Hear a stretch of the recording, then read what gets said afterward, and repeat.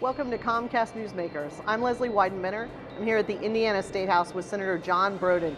He's a Democrat from South Bend. Hi, Senator. Hi, how are you, Leslie? I'm doing good, thank you. Great. I wanted to talk to you today about the budget. The House has passed a budget, it's into the Senate. What would you like to see happen? Well, there were some really good things that I did like about the House budget. For example, I think it was very wise of them not to include the governor's 10% tax cut at this time.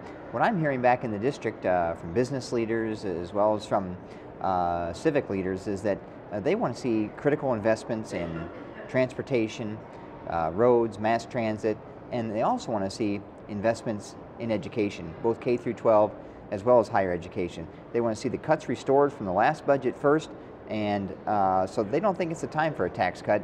And I was glad that the House budget took that approach, I will say. So the House budget increases funding for education by about 2% in the first year and by about 1% in the second year. Of course, that follows several years of either flatline budgets or some cuts. Is that going to be enough? Well, I'd like to see us do a little better, and I think we can do a little better. I'm hopeful that we will do a little better in the Senate, because we have seen some really tough times for public education in terms of having to cut teachers, cut back on programs. So 2 and 1%, that barely keeps up with inflation, and in fact, it may not keep up with inflation. One of the big things the House did was add more money for roads and transportation, including money for local roads. Do you think that is something that will stay in the Senate, and is that important? I'm hopeful that it will stay in the Senate, and in fact, I've been kind of a fish swimming upstream on this. I've even supported things like a higher gasoline tax, because I believe that one of the critical things we can do for economic development throughout the state is to invest in roads and infrastructure. And major move, obviously help with some of the state projects, but the localities have been having to cut back on critical road improvements, and that affects jobs and that affects economic development. One of the big things that the legislature is going to be facing, which does impact the budget in some ways, is whether to expand Medicaid.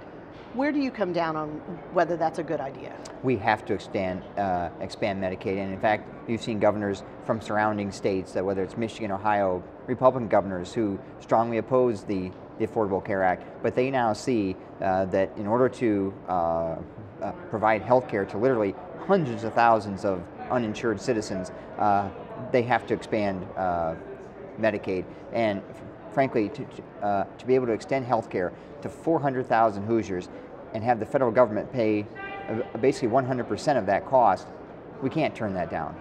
So what the Republicans are pushing is the idea of asking the federal government to send Indiana a block grant and then administering Medicaid in a new way. What do you think of that proposal? Well, there's many ways to skin a cat, so I'd certainly be welcome to a debate about that. Again, as long as we're able to extend care to those 400,000 people, I'm not, particularly, picky as to how we do that. But I think expanding Medicare is the easiest, most efficacious way to do that. But if there's another way to skin a cat, I'm all for it. So do you think there will end up being any tax cuts at all in this budget? Well, certainly a number of legislators, including myself, have supported expediting the inheritance tax cut. We think we're losing older residents to other states, that sometimes they go to Florida, they go to where they can make these critical tax decisions. So I would support expediting the inheritance tax cut, certainly. And do you think there should be maybe anything done with the corporate income tax, or do you think it's where it should be?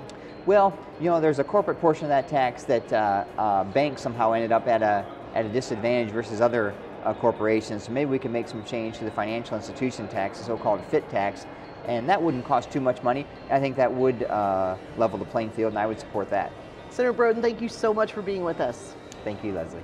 I'm Leslie Weidenbender with Comcast Newsmakers.